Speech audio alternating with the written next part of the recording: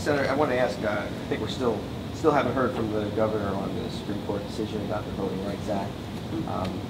How do you feel that the governor hasn't commented? You obviously have a strong opinion. I do, because I feel very strongly about you know, our voting rights, our civil rights. The voting rights legislation is one of the signature accomplishments of the civil rights movement. You know, when Lyndon Baines Johnson signed it with Martin Luther King at his side, and so many people have given their lives to protect and create an atmosphere where people weren't afraid to vote. I mean, I have to, you know, really question, is this really 2013 that we're refighting this battle where, you know, people had to face impediments or obstacles to voting? You know, I remember reading about the days when people had literacy tests before they could vote, had to pay a poll tax, and you know, when it's interesting that when Barack Obama was up for re-election, all of a sudden we have all of these voter ID laws that people are passing, and I think that you know, I think the best laid plans, thank God they didn't come to pass, but it was a little too close for comfort for many. And all of a sudden, Chief Justice Roberts writes his opinion saying that, oh yeah, the days of Jim Crow are gone, so we don't need to have any oversight of these states that have essentially legitimized bigotry.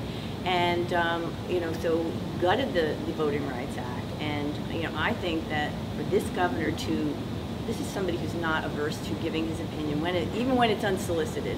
And now it has been solicited on at least 3 occasions, and he's been extremely dismissive, saying, oh yes, I was in my car, I can read just so much. I was reading the comptroller's report, I think. And then one time he said he was on vacation. And you know, it's just reprehensible, I think. And this is someone who, in his mind at least, would be president. And for somebody who has those aspirations to not have an opinion or not think it's important enough to frame an opinion on an issue as fundamental to democracy as voting rights, I think speaks volumes about his future. So what do you think could be better about New Jersey's access to the ballot? Like, I know there's been attempts to expand early voting. Yes. I've heard you speak forcefully about that on the floor of the Senate.